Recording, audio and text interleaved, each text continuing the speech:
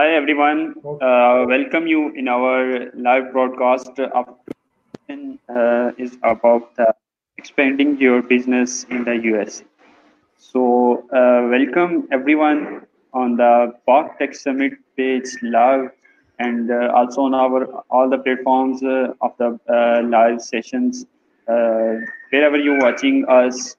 And we welcome to our guest Therese to in our session of today's session, and we wish to one of our speaker who is not connecting with us due to a technical issue, but we have to start our session.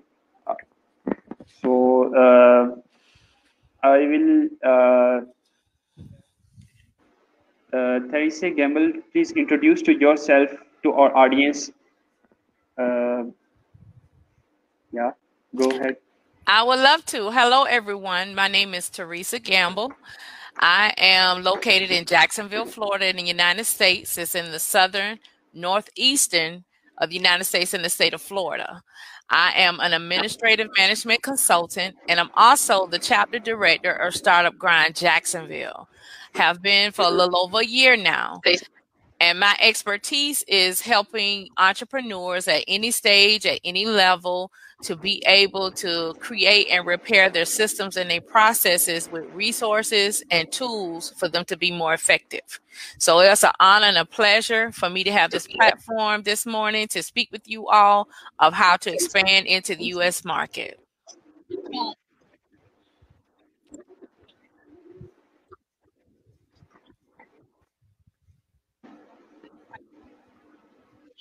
So today I'm going to talk about a couple of things that you need to know expanding into the U.S. market from your industry. Great. I introduced to myself. Here is Awais Irfan from Faisalabad. I'm the DSC lead, and I'm also to introduce to my peer person.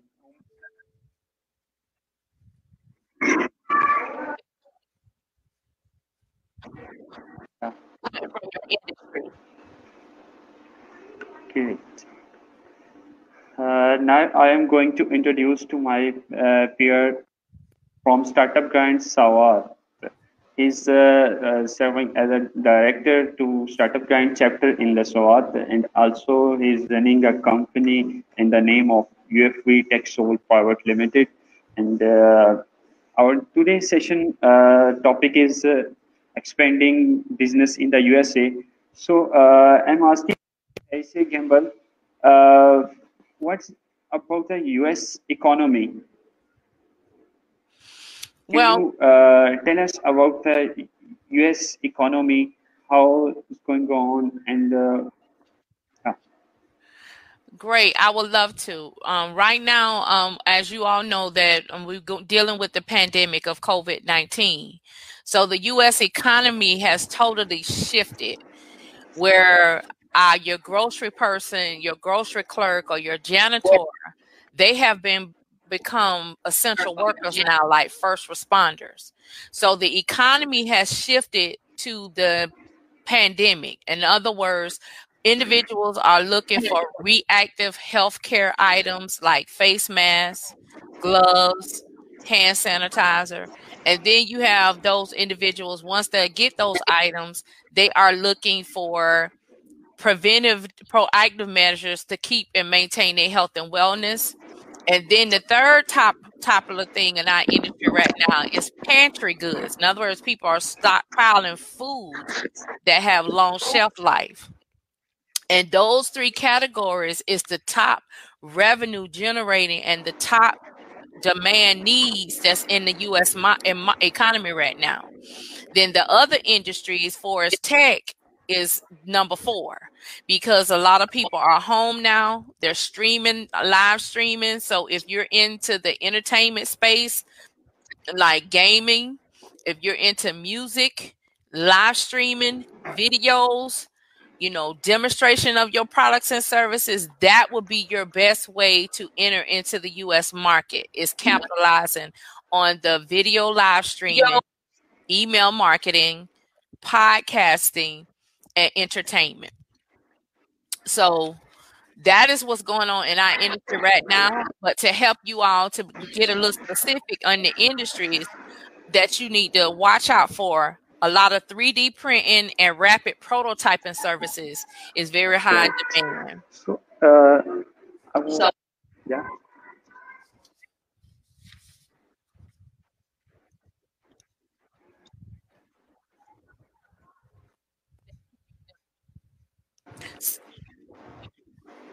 so those was the things that's going on right now for the pandemic. And for those that's looking to do business in the United States, there are 10 top cities that you all need to be looking into to be successful in Okay, doing business. great. What's I want to know about the which loophole in the U.S. economy where we can to the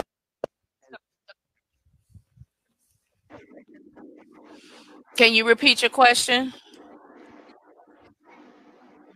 Be looking in.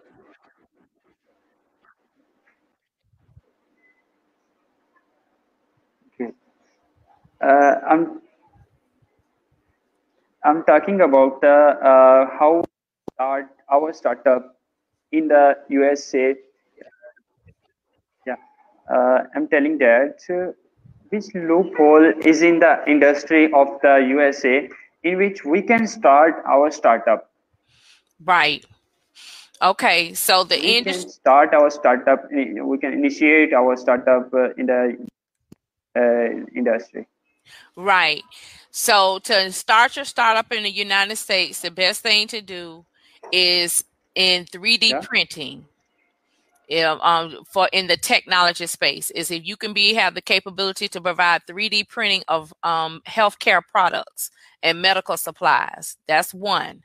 The second thing is for you to be able to provide resources through entertainment.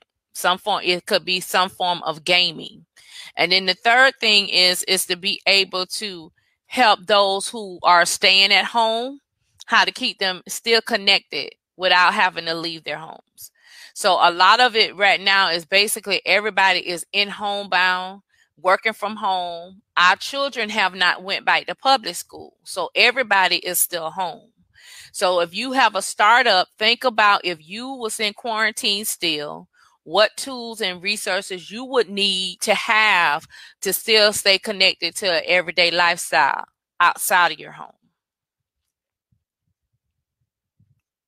Does that answer your question?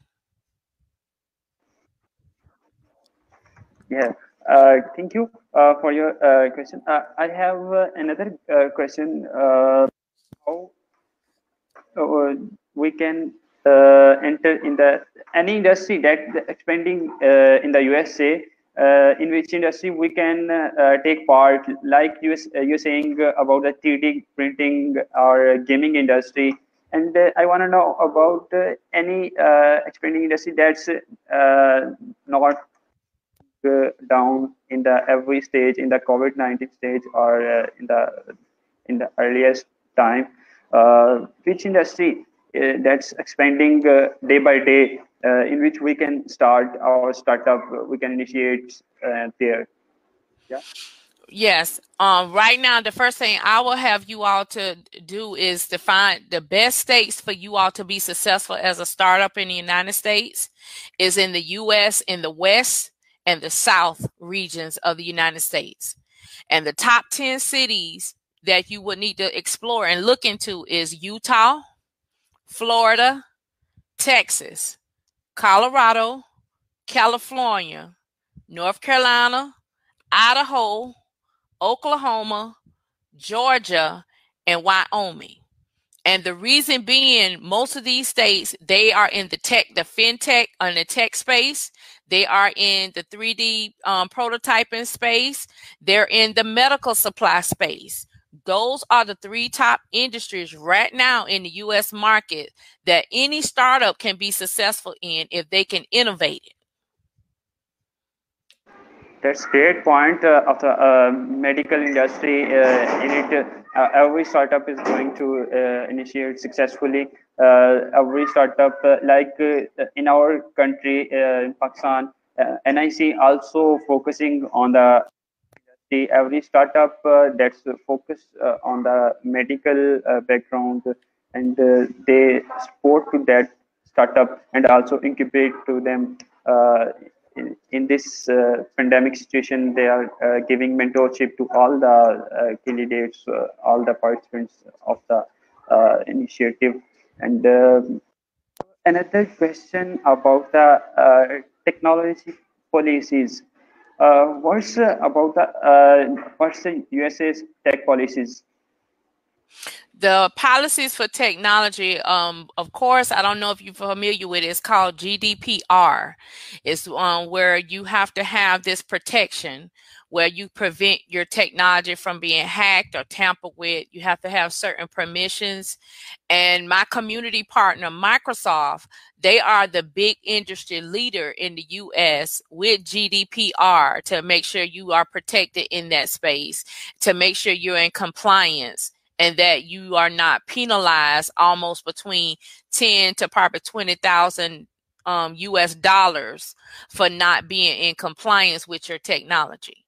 So that's why I stay connected with Microsoft so I can stay up to speed with that information to share with startups, especially international startups that's trying to emerge in the US market. And the best solution Microsoft has is if you use Microsoft 365 Business, you will have that GDPR protection already. Even on your websites, even how you engage in doing business, they have the protocols and systems in place for startups already. I know Google has something similar, but right now Microsoft is the industry leader in that space for tech. And what you have to do is you have to have a home office in the United States to be an official business, even though you may live in Pakistan, but you need a home office in the United States. And the best way to do that is either to partner with a U.S. company that's in the same industry that you're in order for you to be successful. In other words, as a subcontractor. They may be a prime contractor for business, but I will solicit startups to inquire to U.S. companies in those 10 states of you becoming a subcontractor on projects that they get.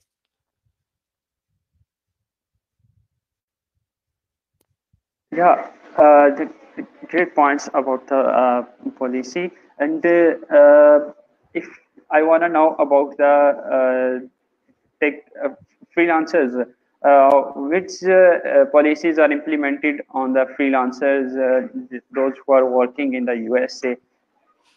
Okay, for freelancers, the policy is depending on which state that you choose out of the top 10, you have to be registered with that state as a startup, as a business.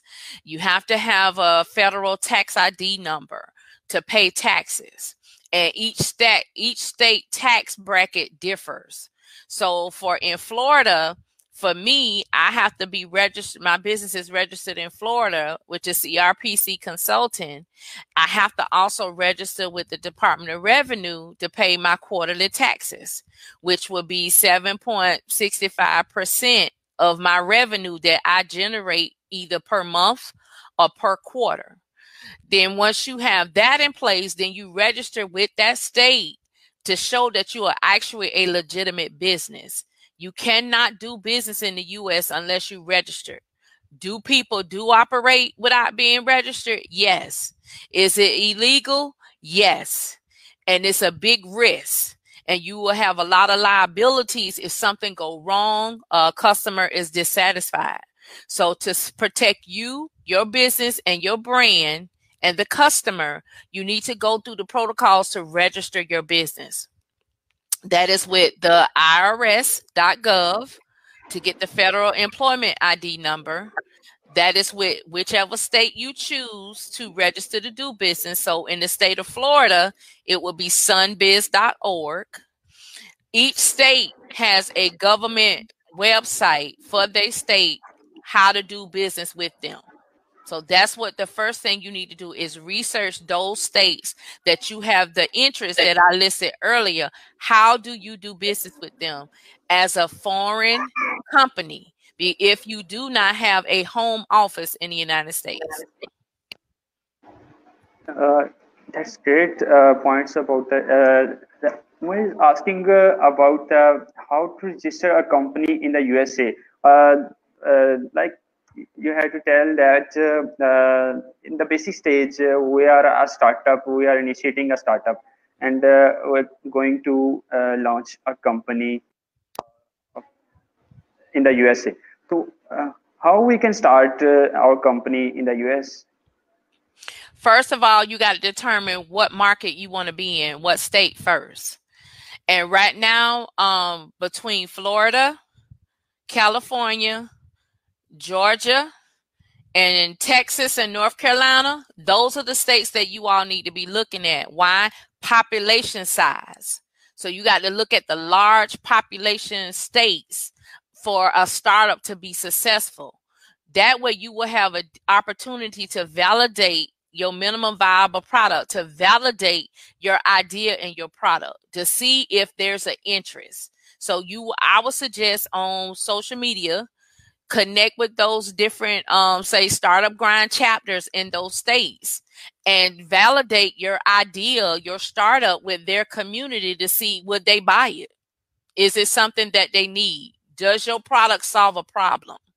And once you get that data back, then that will help you determine where you need to start your business in what state, and then go through the protocols I said earlier, registering with the government, getting your tax ID number, register with that state to show that you're an actual business, and then you can be able to move forward in that market. You need to know who your customer is. Is it a female between ages 18 and 34 that has an occupation in the technology industry that earns $35,000 a year?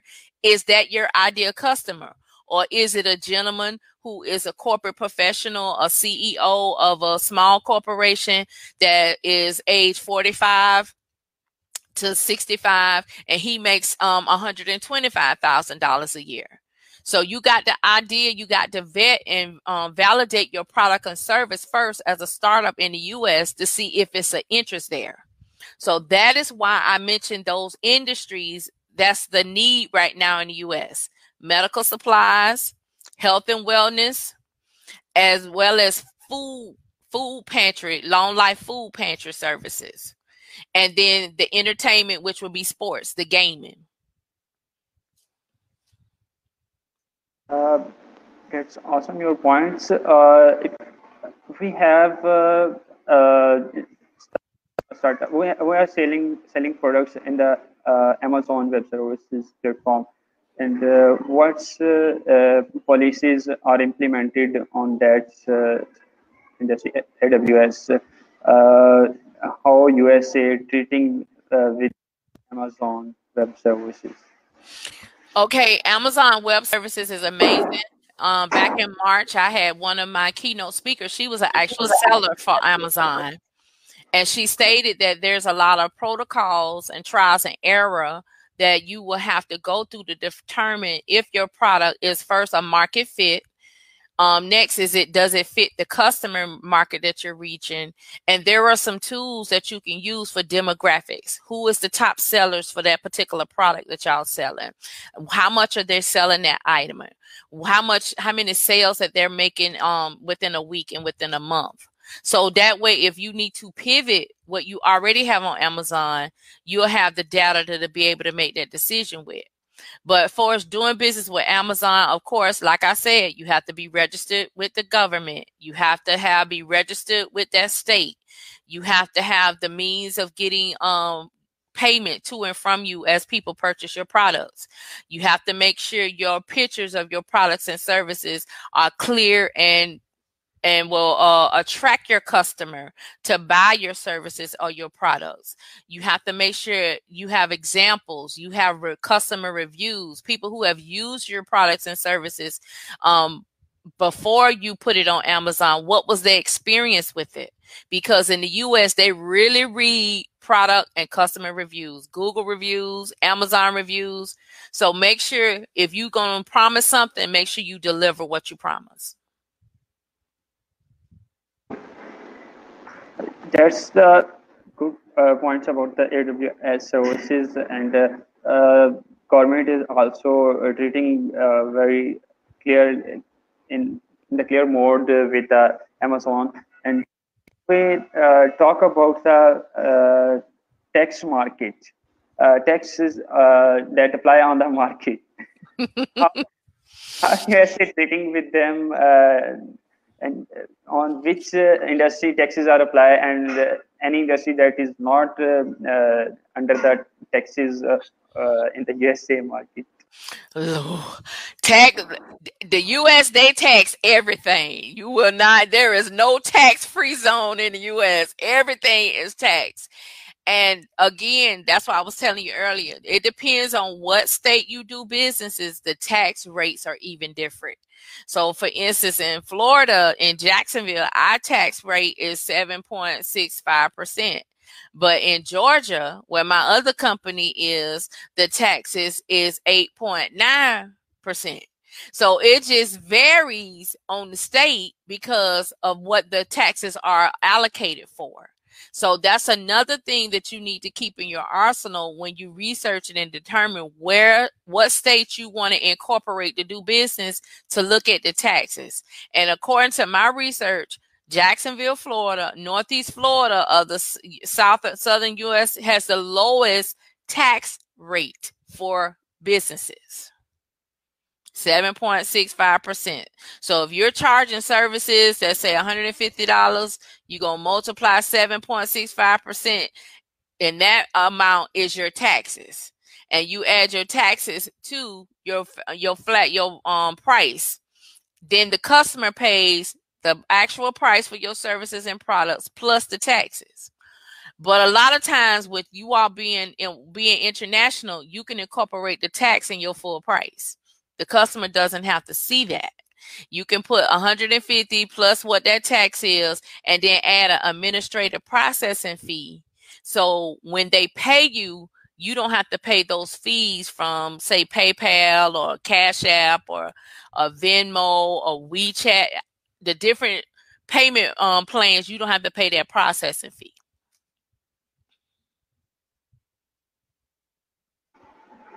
That's good.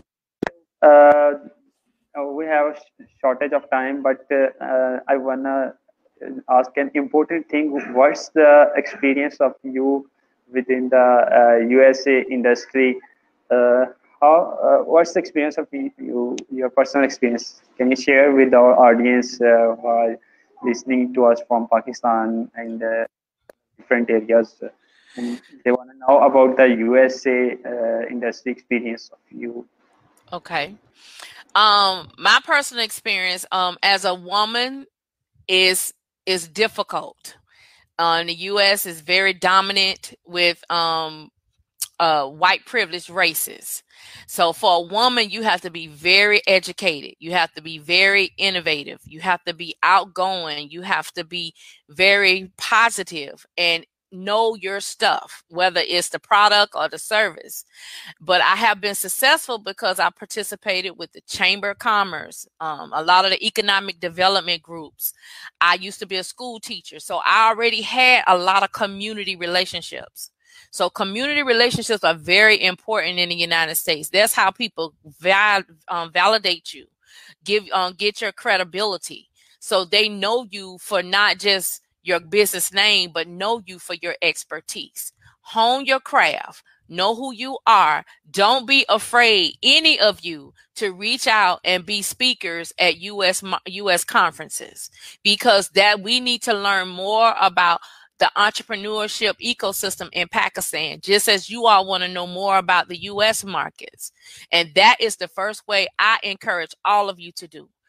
Volunteer, solicit to be a speaker. at a conference in your industry.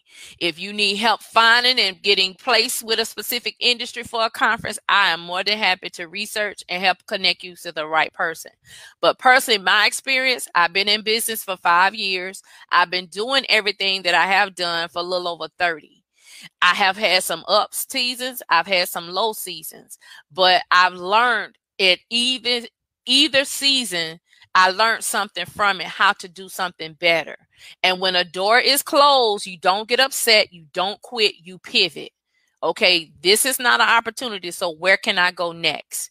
Because you are the visionary, you are the person that has the expertise and knowledge to solve that problem. So I encourage all of you in Pakistan, do not be afraid. Do not get complacent. Yes, it's going to be difficult because of our cultural backgrounds, but all of us was created uniquely different to solve all kind of problems on this globe.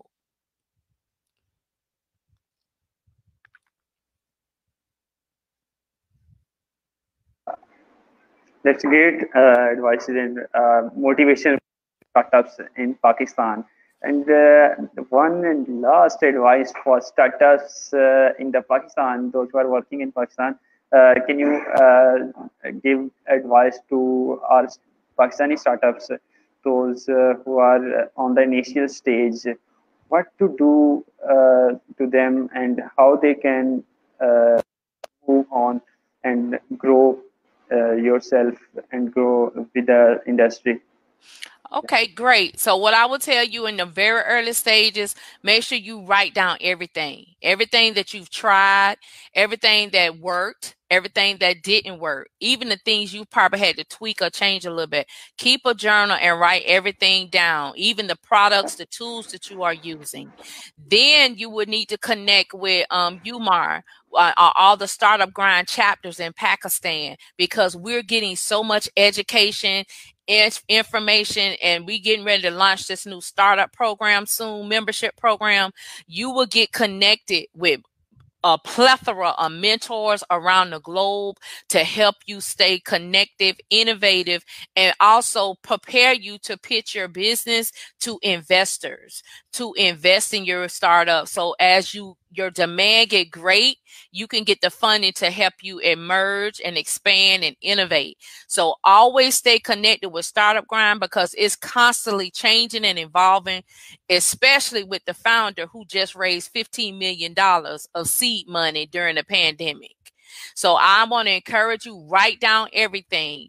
You know, what worked, what didn't work, what you need to change, what you need to do different. And most importantly, get you a mentor or mentors that you are a trusted influencer voice. It may not be in Pakistan. It could be someone in the Startup Grind global community, but stay connected. Follow them online on social media. And that way you can learn from them. I have a YouTube channel. I have podcasts. Umar knows I put all my content there because as I find out about it, I share it. So that is the advice I want to give you. Always keep learning. Always keep investing in you, and make sure you do your research and homework, what state you want to incorporate in the United States. Thank you so much. So I think Irfan just left us. There is a lot of internet issues today. We have issues such facing us. All right. So thank you so much for your time. We have another session on the same time, so we have to end the broadcast. Thank you so much, participants, for joining the session. Thank you. Thank you. Goodbye.